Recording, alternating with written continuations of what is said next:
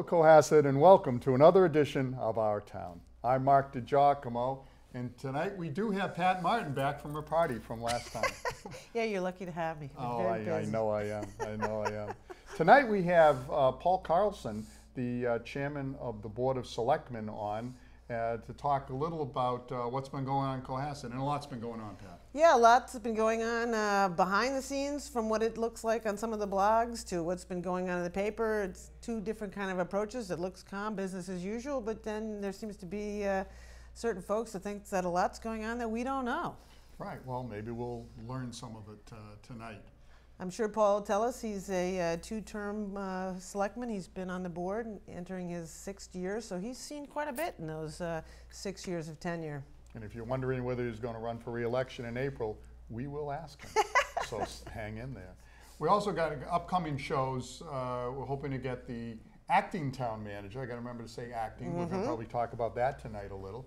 And trying to schedule the debate. We've invited both the chairman of both the Republican Committee and the Town Cohasset Democrat Committee to bring forward the issues as they relate to the presidential election, so that viewers can once again see perhaps how that trickles down to Cohasset and get insight on maybe how they should vote if they haven't decided already. Yeah, and it's funny because that'll be our third. So this is our third presidential election. You're dating us, Mark. You're making this look old. You really well, we're are. going to have to be a little tougher than Jim Layer last night, I think. So. Yeah, I'm sure you wouldn't let anybody steamroll you. That's not going to happen No here. way. But it's always a fun show. We try to take ourselves too seriously. But, you know, the presidents of or the chairman of the town committees really can't help themselves, and so. Well, and I'm sure they're anxious to get their points of view out and be heard. So it'll be a very lively show. It'll be good viewing as always. So we'll try to get that. Well, we're going to need to get that on before the presidential election. So sometime over the next month. That's right. That's right. But we're going to go ahead and move forward with Paul. So we'll just take a quick break, and then we'll bring Paul on, and we'll find out what's going on. We'll be right back. And welcome back. And with us tonight is Chairman of the Cohasset Board of Selectmen, Paul Carlson. Paul, welcome. Thank you for having me. I want to thank both of you. And I want to thank Cohasset Community Television for inviting us here for these wonderful facilities. It's our pleasure, after you work so diligently to help bring this studio and the broadcast capacity back to Cohasset with your work on the Cable Advisory Committee. Well, you and I and Jim Morrison have spent a lot of time on this, and it's delightful to see what a great facility we now have. It's a great resource. So, Paul, you've been on the Board of Selectmen now. You're a two-term incumbent, and you're in your 6th year. I think it'd be interesting just to start off, given that it is a presidential election, with all the kind of talk about looking back, how do we compare now to 4 years ago? How do we compare to 8 years ago? How do you think we are in Cohasset compared to, say, the last 5 years, about what's going on in the tenure or the temperament and so forth, and the issues that are currently before the Board of Selectmen? Well, I like to contrast my first term, which ended in 2010, with my second term. The first term, we had a very experienced town manager, Bill Griffin, and a finance team that we had a lot of confidence in. Everything looked very stable and pacific on the surface, but in fact, underneath that, all sorts of problems were developing, and the financial and accounting structure of our town was collapsing. Some of it came to came to light during the deliberations of the water planning group, when we were having trouble getting the information that we needed to make our decisions.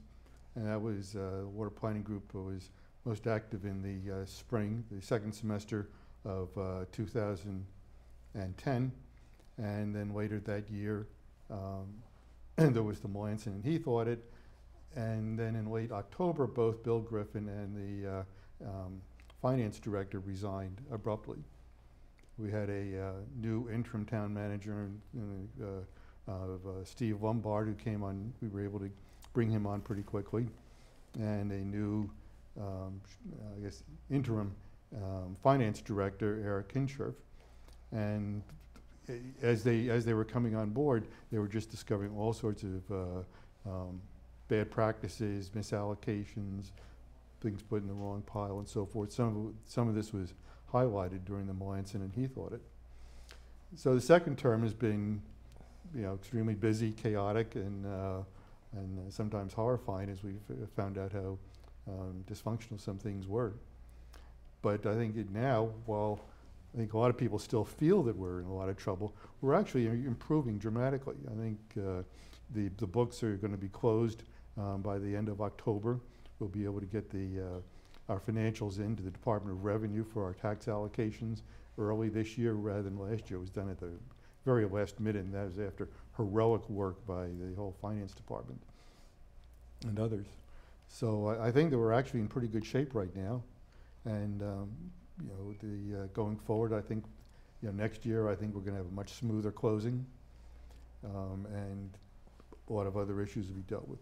In the middle of all this, we decided to go with a new accounting software.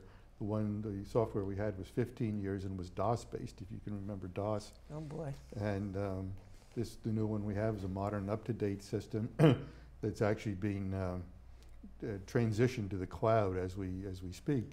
So this will really give us the opportunity to have a much more efficient and effective accounting system in town, which will probably make it easier to avoid some of the problems of the past.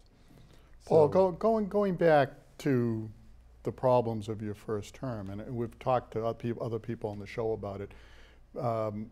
As you said, Bill was in there, Mike was in there, everybody was happy with them, everything seemed to be going great, and then they both left, and from town people just, okay, they're both leaving, and parties were thrown, and tears were shed, and it was so hard to see you guys go.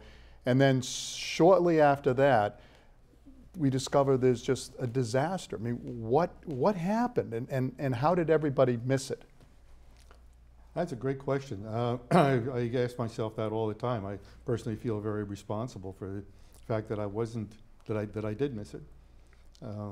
We were getting great financial reports. We were living within our budget. Everything seemed to be working on time. As I look back on it, there weren't any particular flags that we were in trouble. There were some inklings when we were doing the water planning group and having trouble getting information, but that seemed to be explainable. But with the new interim town manager and the new finance director, we just discovered all sorts of problems out there. So we had a very nice going away party for Bill Griffin because he came in during another very tumultuous time in our history. Right after Mark Haddad left. And I think we were, I think most people were so grateful for what he had done to calm things down, get us back on the even track. So did he just mentally check out before he left, or was he just not as competent as everyone thought? I mean, he's a nice guy, and he's a delightful guy. He did a lot of good things for this town. He submitted balanced budgets every year. Which isn't hard, I guess, if the finances are, if money's in the wrong place and so forth. Yeah. I mean, do you get a sense that this had been going on the entire time Bill was there, or did something change during his time? I think it was, my guess is that it was probably steadily deteriorating and hit a tipping point. And again, my guess, I can't read the man's mind, is that he realized that that this thing was going to blow up, and he accepted another job pretty quickly. So did you and the other selectmen, you indicated you feel some responsibility there. Was it just that you were relying so much on Bill that you guys just kind of took your eye off the ball and assumed he's doing everything right, and you really should have been looking a little harder? I think so. Yeah. So what are you doing now, based on that history of however you felt that whole situation got going? What are you doing differently now as a Board of Selectmen to make sure that that doesn't happen again? Well, I think we have a much stronger finance department. I think one of the fundamental problems was that Mike Buckley was severely understaffed and was unable to get the additional staff that he was asking for. We now have a fully staffed finance department. We have a finance director. We have an assistant. Actually, we have two assistants. We have a great new treasurer collector, Jane Lopardo, and her staff there. So I think the whole financial division is much stronger now than it was back then. And we are getting monthly financials. The second selectmen's meeting of every month will be reviewing the financials. And also, the town was audited every year. And as part of an audit, the auditor creates what's called a management letter. And it's of his, besides the straight financials and so forth, it's his narrative on how he views the town's financial functions. Bill never shared those with us. In the spring or winter of 2011, Steve Lombard brought this pile in that he had discovered of these management letters going back 7 or 8 years, consistently talking about the problems in the accounting department. That Bill never even met with the auditor apparently over those years. Never read these reports and never passed them on to us. Now we're getting those every year. We're going to demand them and we're going to read them carefully. For the last 2 years, the town auditor has come and made a presentation to us. We now have a new town auditor, and part of his charge is to come to us if he sees anything that he thinks we need to know about. He doesn't have to go through the town manager to see us. We do appoint the town auditor, and so he does report to us. So I think we have a much stronger relationship with the new auditing firm.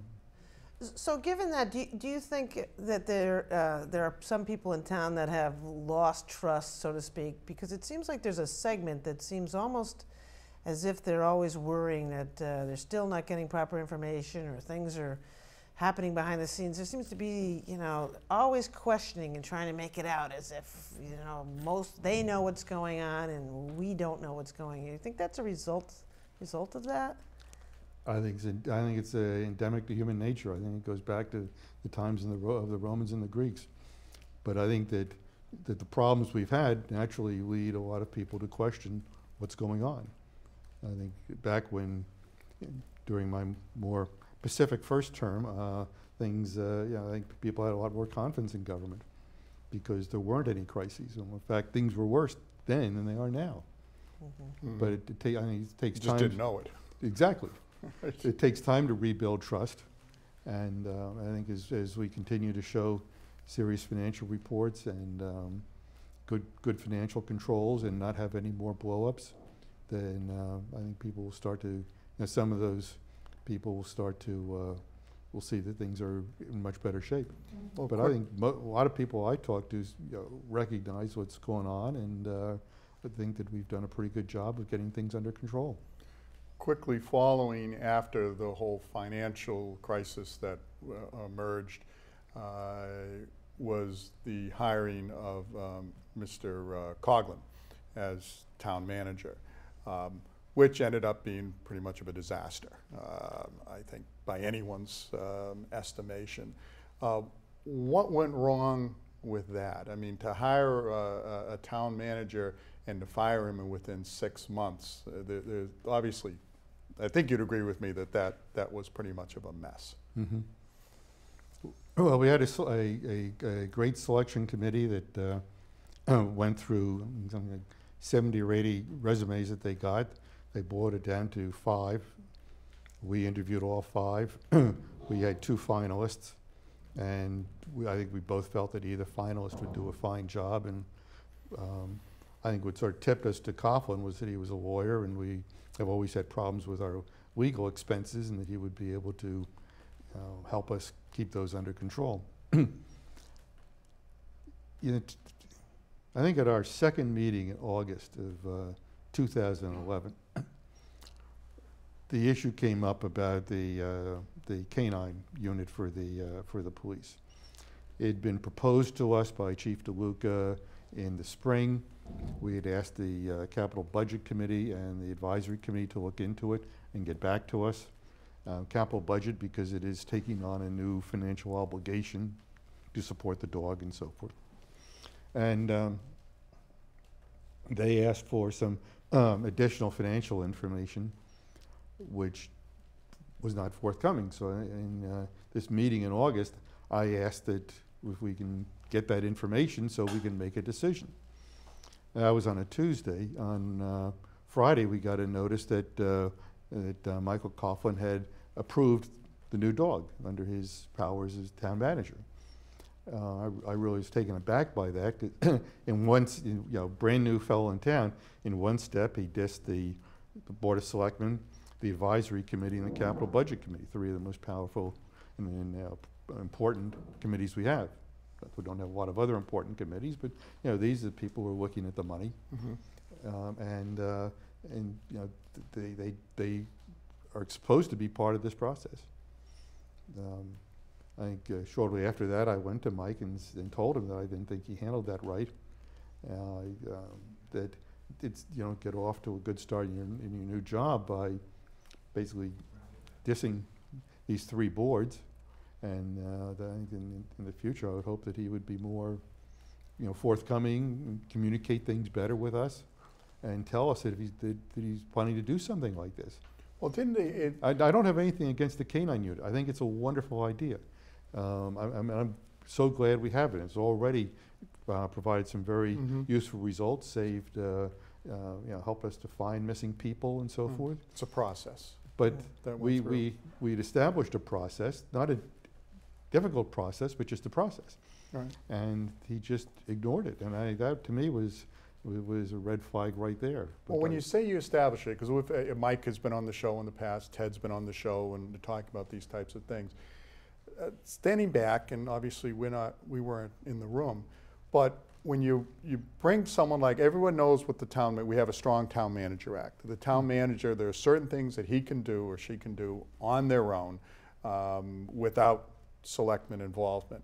However, in the past, it's one thing, having the power, but just because you can doesn't mean you should. And it would seem like it would make sense to make sure that something like that gets approved by your bosses, the selectmen, because even though you can do it, they're still your bosses. But why was that conversation held at the very beginning? I mean, that seems like maybe during the interview process, the question would be asked, would you use your powers on your own, or would you come to the selectmen, or if not then perhaps, at the time he's hired, that this is how we expect this. Did you do that and Mike just wasn't listening, or didn't you do that?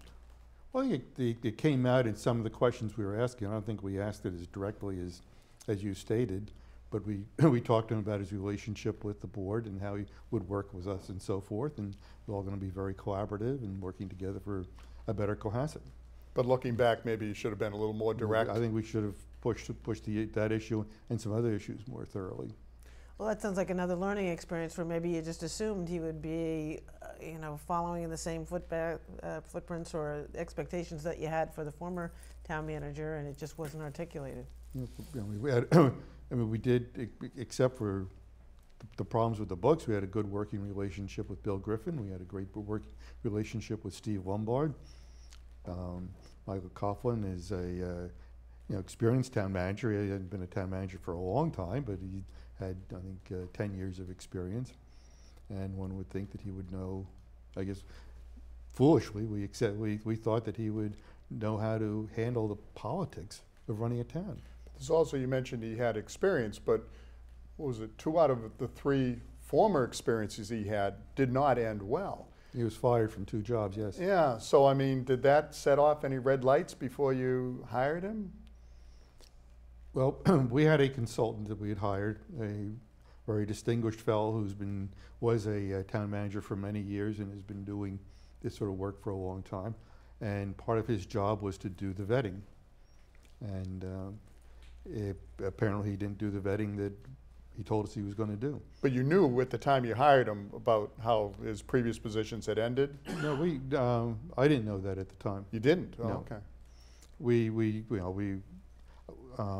I saw some of the commentary from the other towns you can get from searching on the web, but there's always sour grapes in a lot of situations, and I thought that's what it was. Were there any visits? I know back in the day when we hired superintendents, we would go out to the town and we had day-long visits at the schools talking to principals and teachers. And did any of that, or was it all left to this fellow that was supposed to do the vetting?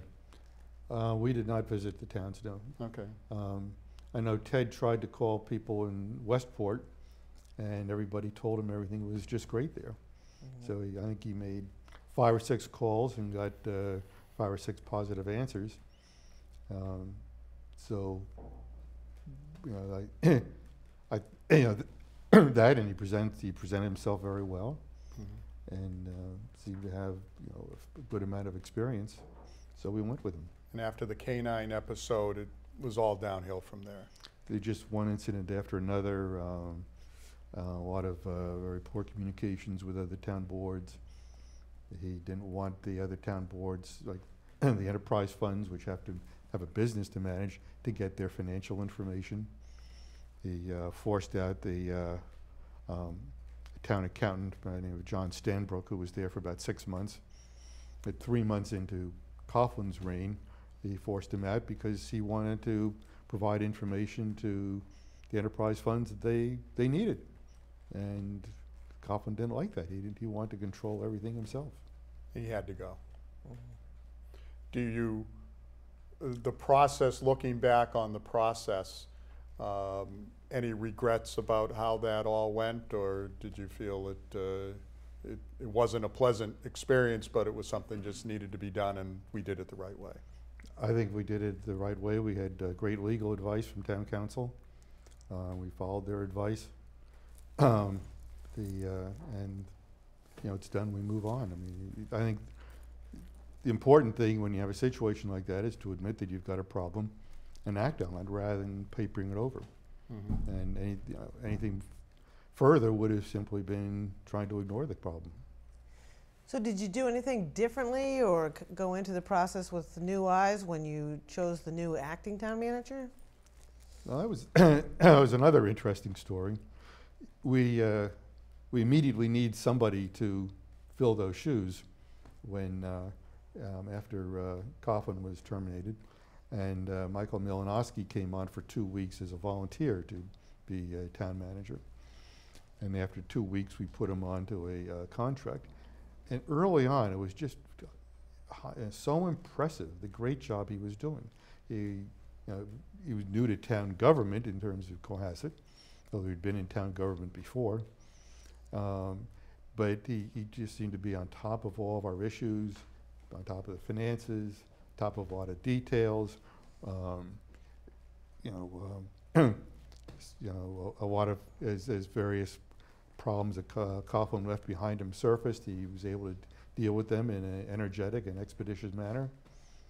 It was just an incredible tour de force that we saw in those early months there.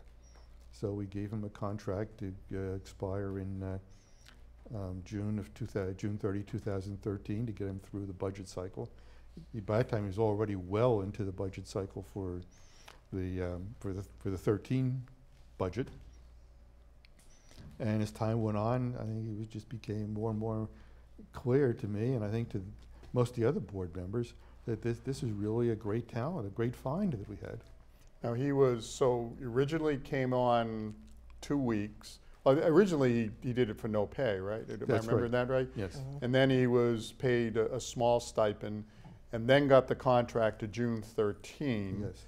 And then we couldn't put him on, or give him a real contract until actually we finished the process with Coughlin. Okay. So by that time we had about a month of seeing what Michael Milanowski was doing. Right, and then that's when you gave him the contract through June or July of 2013. And then now recently, that contract has been extended, or he has a new contract. Explain what the status is on that. Well, part of his contract was he had to have a 6-month review. We were required to do that under the contract. We did the review, and as I say, most of us shared my opinion of the great work that he was doing. And it seemed to me that we would like to extend him for another 2 years, and to bring him through June of 2015. He has a lengthy agenda of items that he wants to accomplish in various areas of the town, and I think this would give him the time to accomplish that. But the concept of acting town manager, and he's going to be acting for what, 3 years. So it's a little unusual. Most of the time when people think about acting, they think of Lombard as someone who comes in just as a stopgap while you can do the complete search. And I know issues have been raised about that. Explain for people, because it gets a little complicated, why you can't just hire him as town manager. You like Mike so much, why you just can't make him town manager. Well, there's something called the Town Manager Act, and this is essentially the constitution for the town of Cohasset.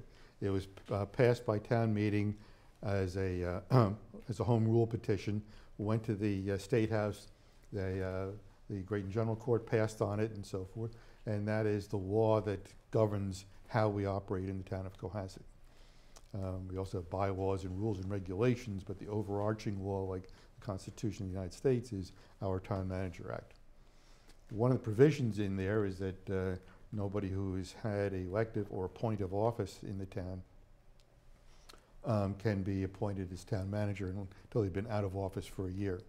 Until out of the elected or appointed office for 1 year. Yes. Okay. So he had been, he had 2 volunteer positions in the town. He had been a member, alternate member of the Conservation Commission, and was also the chair of the Selection Committee, which by that time had become the Governance Committee.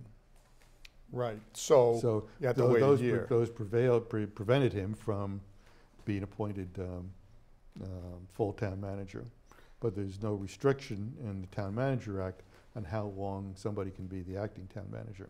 So why isn't, if it's a 1-year period and his other contract ends in July of 2013, that would have been a full year, right? No, he has to be out of town government for a year. Out of town government entirely? Yes. So he can't, so the acting town manager gig counts toward that? Yes. Oh, okay, all right. This is the Town Manager Act. It's up on the website. Anybody can download it and state it all they want, but let's see. It's right here. Yeah, because Yes. I think that That confuses It people does. a little, that Mhm. it seems like you're out a year, but you've got to, so he can never, Right. No, ever no be person town holding manager. elective or appointive office in the town shall, within 1 year of holding such office, be eligible to be appointed to the position of town manager. All right, so unless he were to take a 1-year sabbatical, he could Yes. never be town manager. But I think a lot of people, and understand, you've stated clearly that how impressed you are with Mike's work, felt that you still should have gone through the process of doing some kind of a search. But the decision was made not to do that. Why? Well, in a lot of companies, if there's a great person who's moving up through the ranks, and they feel that he's ready, or he or she is ready for the next position, they don't do a search. I think searches are done in a relatively small portion of major personnel moves. In this case, we had somebody who we felt was a great talent and doing a great job for us. And I think we'd also come through the debacle with Carlson, who was well searched. How'd that turn out? Yeah. There'd been a fine search for Bill Griffin, who certainly had all the experience in the world. I think he'd been 30 years as a town manager in various towns around here. And neither of those worked out particularly well. So we had, we had somebody on site who was doing a fine job, communicating well, working with the various town boards, working well with us. Why take a chance on somebody else? I mean, every time you go outside, you're taking a risk. Right. And last 2 shots didn't work so well. I guess you could say the Hatted situation didn't work so well either. So stick with what we have. Take the known person. Under this rule, by the way, say we had an assistant town manager, that person also could not become town manager under this act. So Are you trying to amend that now, or? Well, you want to get into the governance committee now? It's sort of a Well, change. Pat- That's So what I we was cut going that to. off. No, that's what I was going to ask. I just wanted to ask. I just wanted to point out that people should probably know that a search for a candidate such as town manager is not a cheap process. So I was going to ask you if that was another consideration too. That you had this good candidate that you were happy with. Why not save the amount of money it takes to do a search? Right. Okay. Well, so fill us in then. So he's on board, and then the governance committee begins to do its work. And for those of us who've been on boards, we get a survey, and they're asking different questions. Tell us what their role is and why they came into being at this particular time. I think partly it was due to the blowback from our moves with the Conservation Commission in the summer of 11. You know, nobody's really seriously looked at the whole Town Manager Act since it was instituted in 1997, so that's 15 years. I think every piece of legislation like this ought to be reviewed from time to time. So that was part of it. Also, there are a number of conflicts between the Town Manager Act and the bylaws. The Town Manager Act is superior, but maybe we need to, review the bylaws to make them consistent with the Town Manager Act. None of that was not done when the Town Manager Act was promulgated back in, well, it was actually done in the town in 96 and passed by the legislature in 97. So they're supposed to take a soup to nuts look at the whole structure of town government. We have lots and lots of committees in town. We have lots and lots of terrific volunteers who work on those committees. And we owe them all a debt of gratitude. And I think we need to make sure that everything is just organized well, that there's not things falling between the cracks, that we don't have committees dueling over the same issues and so forth, duplication. And maybe there's some other issues that should be covered. So they've done the initial surveys, and where are they in the process? Have they come back to you with recommendations? I know we want to have the chair on OurTown to talk about it, but I've heard some discussion about some boards might be moving from elected positions to appointed positions and so forth. Where are they? Are they close to coming forward with their findings and making recommendations? They have a very aggressive schedule for getting this done.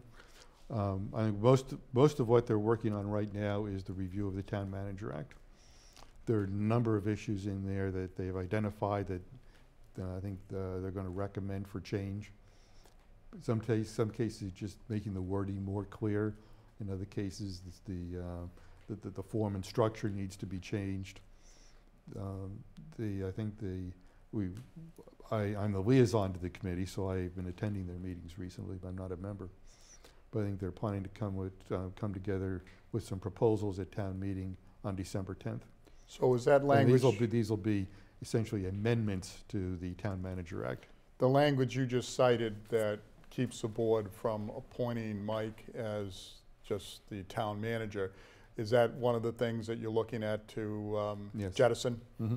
Well, it's my proposal, which I think that they're going to go with, is that a member of the Board of Selectmen cannot be appointed town manager for at least a year after the person's term expires. I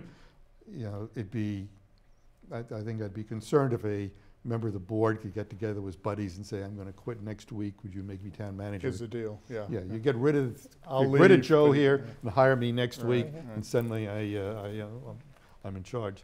So I think it should be at least a year, it gets through at least one election cycle, possibly two.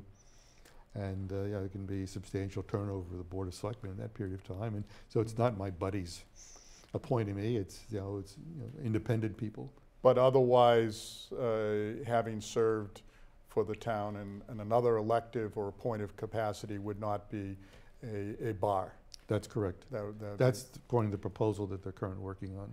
And is it because you just laid out why a selectman shouldn't be, and that maybe the original view was that that's the same reason anyone else shouldn't be, but it's really not as applicable to someone on the Conservation Commission or on the zoning board? Yeah, we're the ones who appoint the town manager. He Right. works for us. He's essentially our agent. the Concom is, in a sense, off to the side. They're not part of this equation.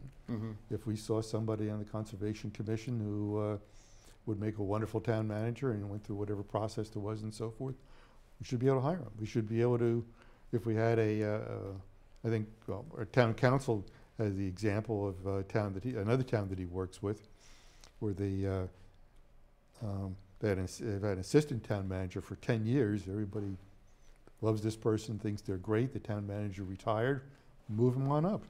Well, So yeah. that's, that we can't do that.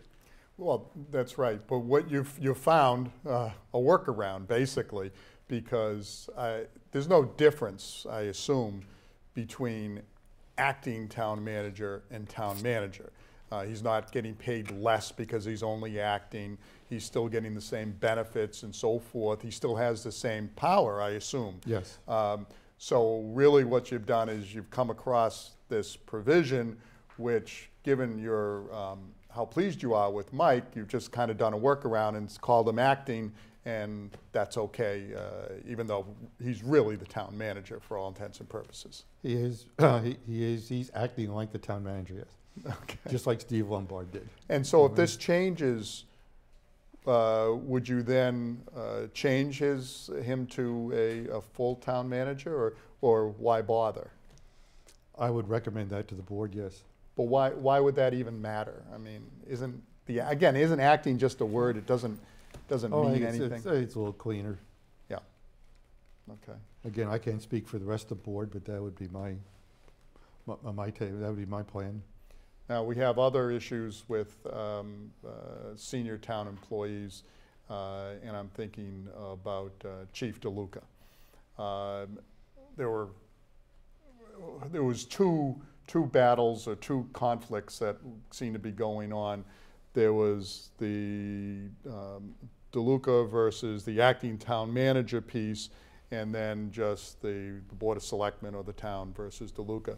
The town manager piece with DeLuca, that's been resolved, as I understand it. Mm-hmm. And just quickly for the viewers, the resolution of that was what? Well, at the same time that the police union was bringing some very serious allegations against the chief, he brought some allegations against Michael Malinowski that he had conspired with the head of the police union to cover up some incident. Was that the incident about the official car at the camp? About the near Humvee. the voting? Yeah. Yeah, okay. On election day, one of the police officers had brought the Humvee down to Highland Avenue and put some posters up there, don't let the station go dark and so forth. And Ted Carr, who was standing outside with all the other candidates, saw it and called up the chief, and the chief called up the officer, and the truck disappeared in short order. I think it was there for 15 or 20 minutes or something.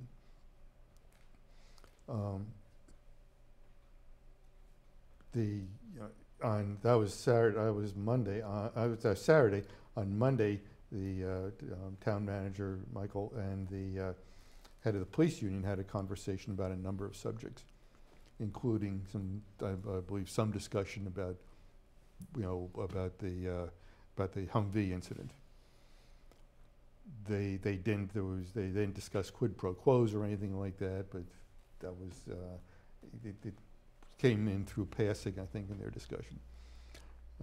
Chief DeLuca felt that there had been a quid pro quo and that this was inappropriate interference with his chain of command, and he shouldn't be talking. Michael Malinowski should not be talking to the union.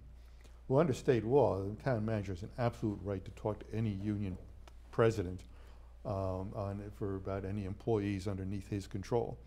The chief of police, the chief of the fire, the chief of the library, all these folks have no right to interfere with that process. So, DeLuca's attempt to interfere in that was inappropriate. He had third hand that there'd been some quid pro quos. Both Malinowski and Patrick Reardon, who was then at the time the head of the union, denied that there was any discussion of quid pro quos. And so in the absence of any first-hand information, indicting Malinowski, there was no case. And that was that on that, That was piece. So we had that. That was a decision by the Board of Selectmen because of an allegation against our employee, our direct report. Okay. Now, as far as Chief DeLuca, there were allegations about him that concerned the town manager and the Board of Selectmen, and he was suspended with pay? With pay. And now feels like it's been 6 months or so. I don't know, maybe not. It was but May 25th, okay. the Friday before Memorial Day. Oh, you remember it well. All right. The little things that you remember. Right. So what is the status of that procedure? What is going on with that? I mean, it seems to have disappeared from the news recently, and every once in a while people say, well, gee, whatever happened to DeLuca? What's the status? I can't give you a status report. It's a personnel matter that's under review and under consideration. We are moving forward, but I can't discuss it. So who's reviewing it? Is it the Board of Selectmen that do the review then? Under the Town Manager Act, the police chief reports to the town manager. Okay. So we're really separated from it. If he appeals, if there is a hearing, and if the a lot of ifs here, if he appeals the hearing, and if the hearing, first of all, I'm sorry, first he has to have the hearing. If that goes negative, then he has a right to appeal to the Board of Selectmen. So we have to really keep hands off because we have almost a quasi-judicial role in this. So it's really up to Michael Malinowski to come to a conclusion of, and he's working closely with town council and DeLuca's council and so forth. And so there's an ongoing investigation that Mike is holding on this topic. And do I remember, so town council, are they doing the investigation, or was there an outside investigator hired on this issue? I'd rather not get into this anymore. But there will be a hearing at some point. There may be. I can't be sure of that. Oh, okay. Well, so under the Town Manager Act, the hearing is not required? I mean, that's just a legal matter. You can, you don't know? I don't want to get into it. Okay. It's, right. I really don't. I'm sorry. But meanwhile, he's still suspended without pay. With pay. No, with pay. With pay, and we do have somebody that's in an acting position Bill Quigley, right? as the acting police chief. Yeah, this past winter we appointed Bill Quigley as deputy police chief. He's still a deputy police chief. And we have a temporary situation where Bob Sylvia, the fire chief, is now the head of public safety, and both the deputy fire chief and the deputy police chief are reporting to him. Yeah, so that's kind of an unusual setup. So Bobby is really the head of both police and fire, right? And the acting chief reports to the actual fire chief. Why did you decide to, or did town manager decide to do it? It's a town manager decision. Do you know why you didn't make Bill Quigley acting police chief and Bobby stays on as fire and the two are separate? Again, Bob Sylvia is one of the real gems in town. Oh, no doubt. He's one of the finest public servants we have, Absolutely. among many. Yes. He wants to bring his deputy police chief along and give him more responsibility, John Dockery. So this is an opportunity. Deputy fire? Deputy fire. Yeah. And so this is a chance for him to do that, as well as to mentor Bill Quigley and give him some hands-on supervision, and which I understand is working out very well. That's what I was going to ask you. You're Bill's satisfied? Bill's a quick learner. Yeah. And he's and from all I gather, everything's calmed down in the police department.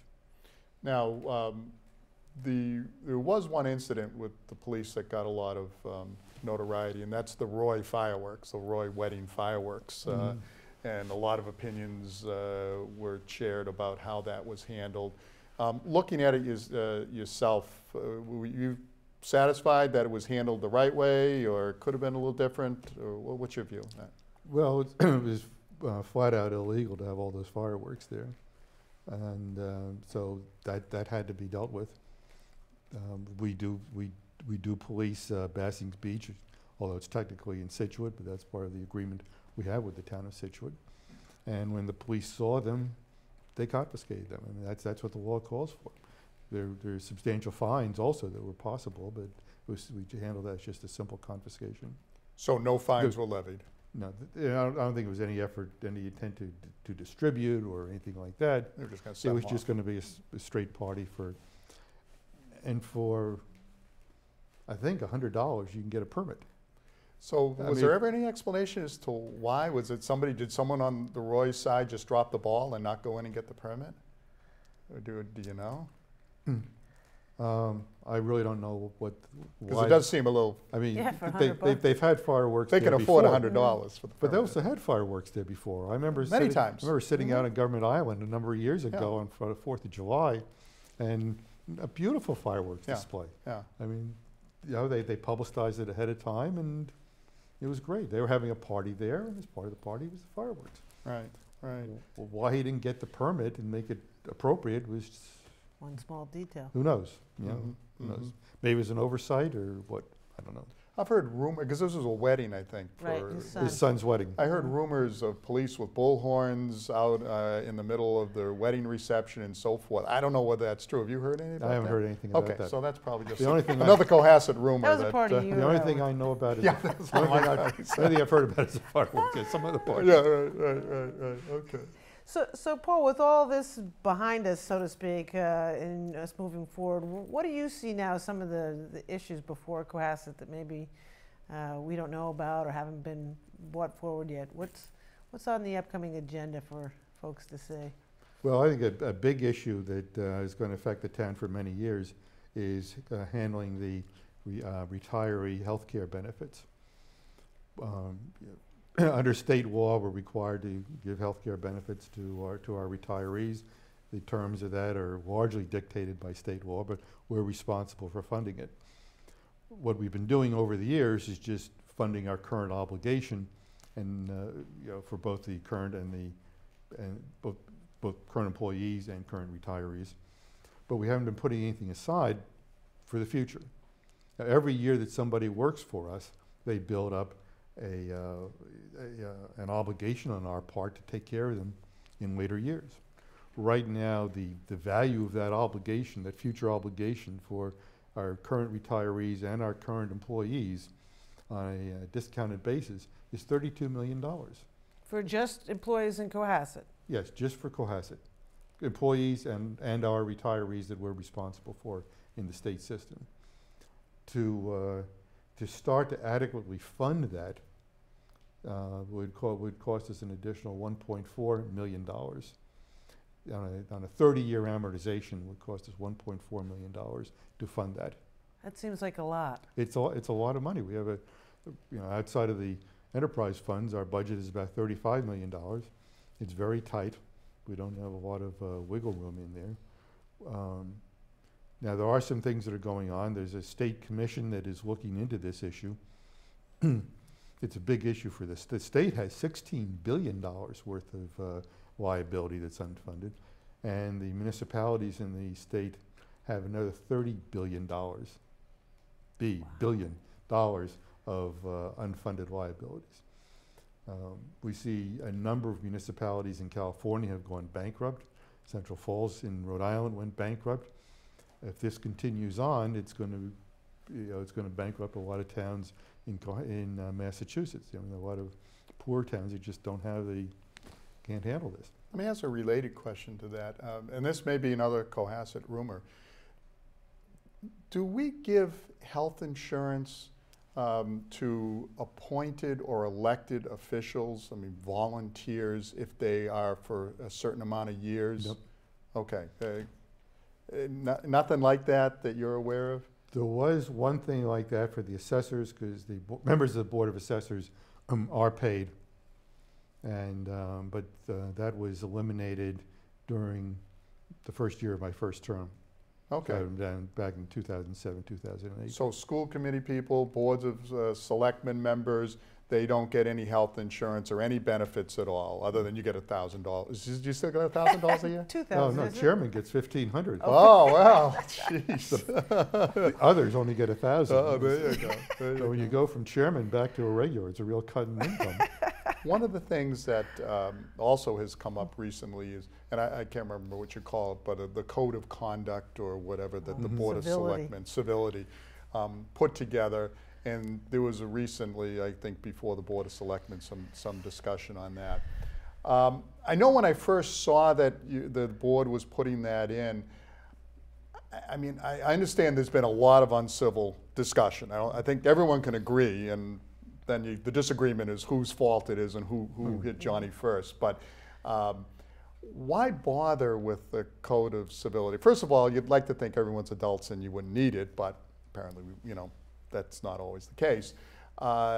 If you really can't do anything about it, you can't enforce it. You can't tell townspeople nor other elected officials or appointed officials. Why even bother? Well, first let me state that probably 99.5% of all communications amongst town officials is done highly professionally, very civilly, a lot of respect for people back and forth and so forth.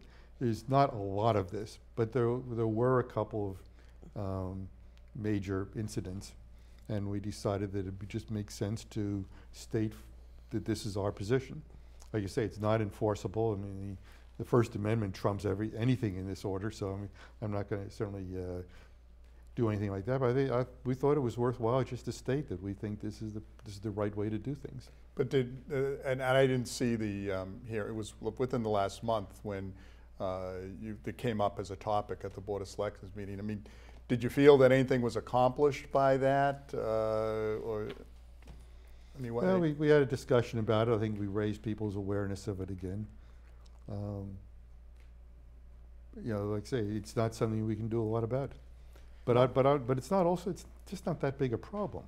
It's a small amount and it's a small group of people, but that small group of people can get pretty vicious. I mean, some of the things that I've seen, and there's no way to control it. You just hope that people will, in some ways, just get a life and move on with some of this stuff. I mean, people care, and that's a good thing, I guess. And the bad thing is people do really care.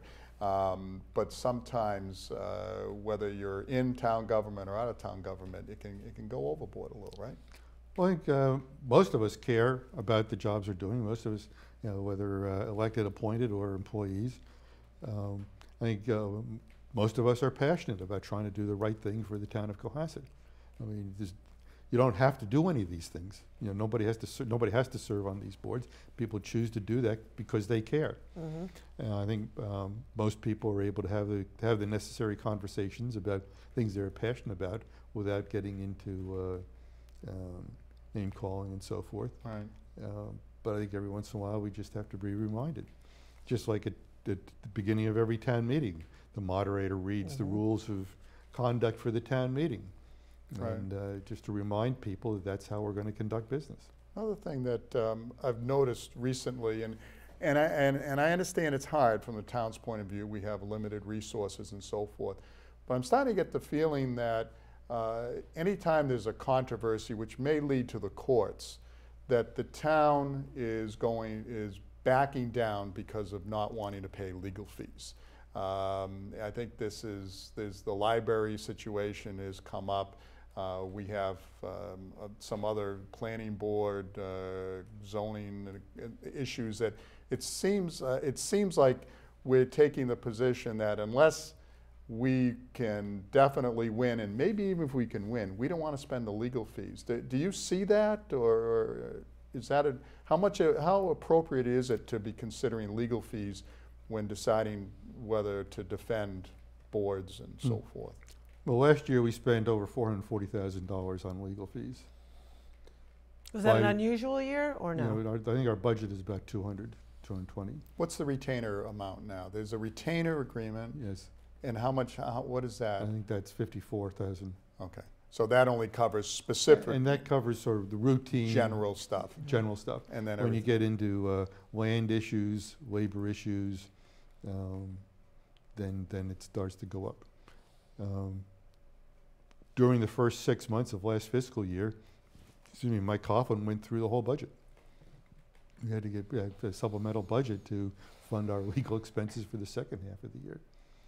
I think that what Michael Malinowski is trying to do is damp that down, try to get it under control, making sure if we are going to go to court, we really do have a good case. Now, most of our zoning cases, most of our planning board cases, we win, but we still cost us a lot of money. So one thing that he wants to do is, well, let's take, for example, the windmill on Turkey Hill right now. It's been approved by the planning board. The abutters, who happen to live in Hingham, are appealing to the court. We're not the beneficiary of this. The trustees of reservation, which owns the parcel, is going to benefit from this, is the beneficiary. But nevertheless, we're stuck with the legal fees defending the planning board in this case. But can't you go, using that example, and just say, you guys take the lead on this. We'll have an attorney there and so forth, but you guys take the lead since that you're really the beneficiaries? Well, that's something that Michael's trying to change, so that you know, what the trustees pay for the legal fees, not the town of Cohasset. And this happens in, you know, that's the most dramatic case, but it happens frequently in other cases as well. You know, we will give whatever permits are necessary and so forth, but you have to defend. In the matter of not going to court when you have a strong case, I'm not aware of any concrete example. Do you have an example of that? No, not so much a strong case, but just how much of a consideration should legal fees, the legal bills be when you decide whether or not to take a case going forward? I'm inclined to say you're the lawyer, you tell me, but I'm all in favor. I'm all in favor of he paying doesn't lawyers. So I think lawyers got to live too. But anyway, and I have no problem paying good lawyers for good work. There's no doubt about that. All right, you know what, Paul? Unfortunately, we're getting the signal that we're running out of time. So hopefully you'll come back and we can pick up on that and some other topics in the future. Thanks so much for coming in. Well, thank you very much for having me in. This has been very interesting. You've been well worth your $1,500, Paul. Yeah. Well, anyway, so that was, I think, very good to have Paul in. Went through a lot of the history. Right. And because people read a little something in the Mariner, hear something on the street, it's sometimes hard to understand the full story certainly from Paul's perspective of how some of these things happen. Certainly, and I think it's always easier when you're on the outside to second guess or have an opinion without knowing really all the different things that come into place as far as, like you talked about, you know, you talked about legal fees and personnel and town manager acts and budgets. It's a very complex process of governing the town of Cohasset. It's not as easy as some people think. Well, I think Paul is serving, you know, we didn't ask him whether he was going to run again. Well, he probably wasn't going to tell us that anyway. We're going to have to do part 2. Yeah, we're going to have to go 2 hours or something like that. We've just got so much stuff. But to understand, when you're chairman of the Board of Selectmen, you at least get an insight into the thought process and how he approaches the job is important. You can agree or disagree, and that's fine. And you can dispute some of the things that are said, but at least you understand the process, and hopefully that is helpful to folks.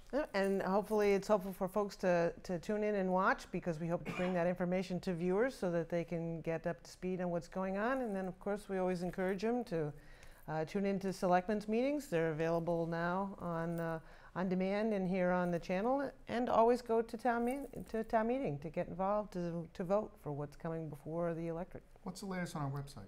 Well, we can put it up. It is still growing, but you can click on and watch any of the episodes from our show and the Selectmen and School Committee on demand at your own schedule. And how do you do that? Well, we'll have, like I said, we're going to put up the website. We'll have Don put it up. What's the website? How do you get, what is the website? 143? 3TV, yep. Okay. .org? Well, I'm sure it has www./ blah, blah, blah. All right, well, Don will put that up on the screen, right? He'll do that right now to show. And that's kind of a neat new thing, which I think people should be aware of, because people hear about a show, they want to see it, at least we hope so, and then they're struggling because the times don't quite work out. Right. Now, you get the ability to watch on demand, basically. Whenever or wherever. Yeah, so you can watch us 24/7. Yeah, if you're so inclined. Why not? We wish. Why not? Why not? All right, well, so we're looking forward to the acting town manager coming in and to our presidential debate over the next month. And then hopefully to the chairman of the governance committee to bring us up to speed on their work and their results. Excellent. Well, for now, I'm Mark DeGiacomo. For Pat Martin and our entire crew behind the cameras and in the studio, good night.